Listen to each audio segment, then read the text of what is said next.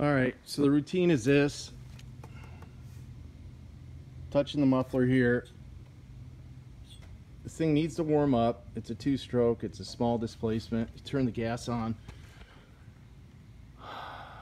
Tickle the carburetor till a little bit of gas comes out. I can feel it on my finger. That's what she said. You push the button in, the generator light comes on. Put the choke on, which is forward. I'll set this down. I open the throttle about halfway to 3/4. Start the bike. Let it warm up. Turn the choke off.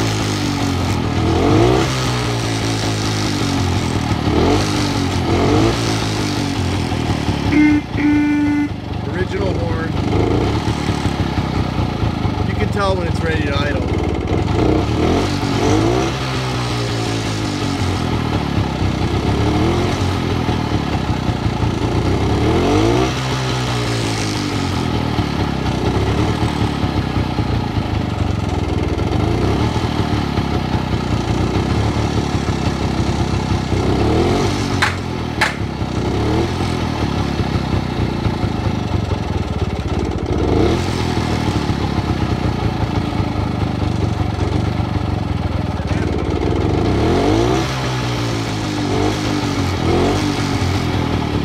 I set the idle for it to be warm, and I want a real low idle. You can always turn it up.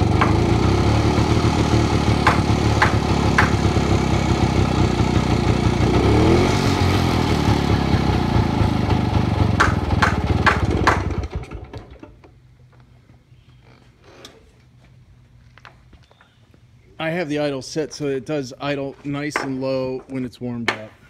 It's just a simple screw. You turn this key on here, you got your normal light, turn it this way. Because the bottom touching in the middle looks like that.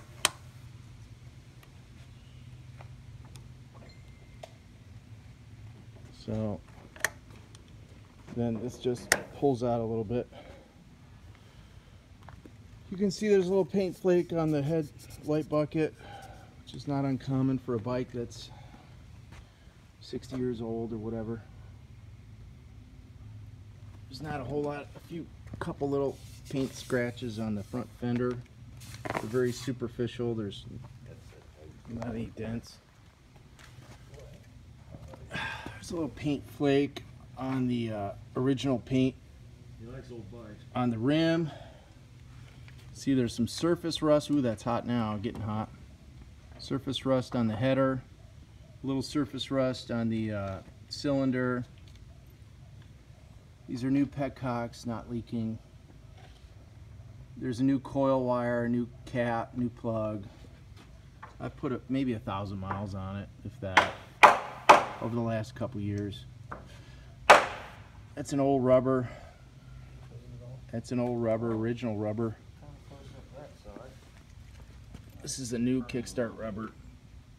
This is a new seat, complete. These are original bucko bags from the period.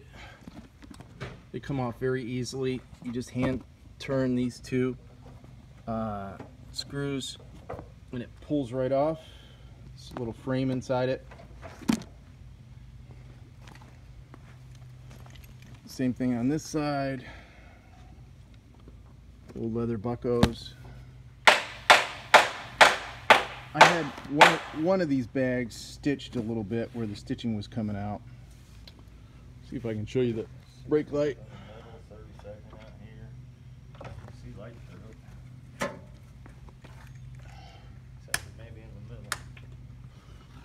Tail light's fine. It's got a crack in it. A couple cracks, but it's not falling apart. Turn the key off. This is an aftermarket cap. I have the original. It's got some dents in it. Mobile mix it. Marking all we Verwinde, whatever that means. Bring it back apart. 1952, America had the market on oil in Iran and wherever else. Some cool markings on there. It tells you how much oil to put in the cup to mix with the strainer.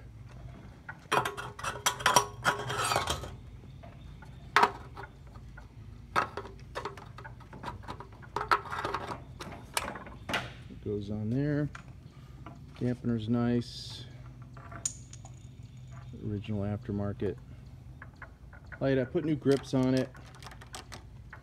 Cables are, I think, original. They're maybe a little fray here, but otherwise a little crack there, but nothing big.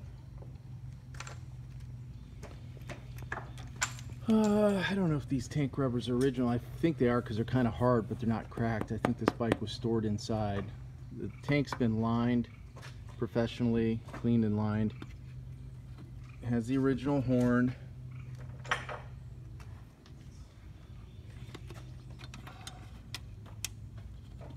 Toolbox actually has the original tools, which I'll show you. Put a new battery on it.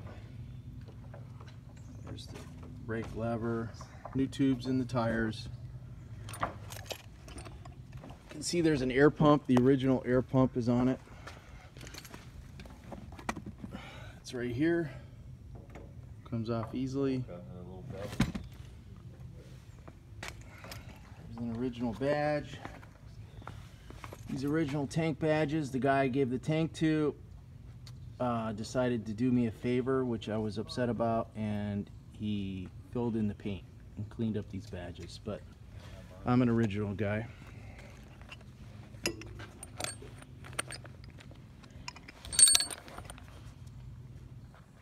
There's some of the tools. They're all here.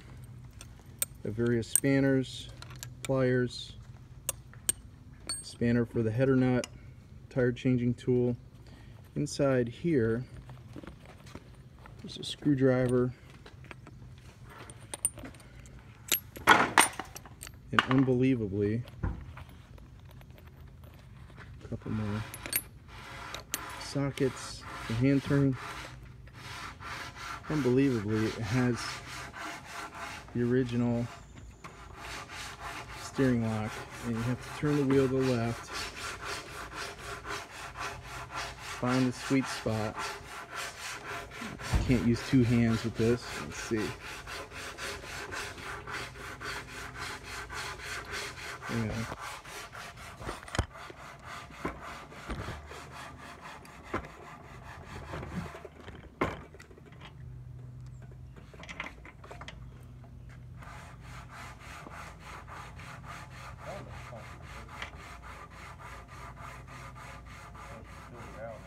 Oh, I had it turned the wrong way.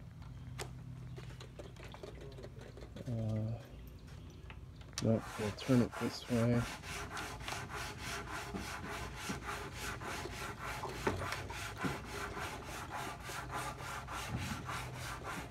Maybe it's to the right, I can't remember. I need two hands.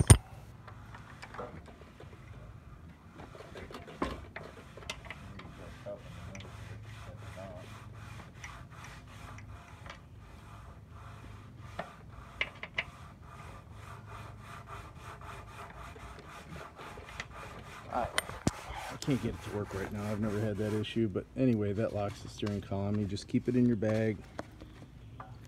It's the original bag.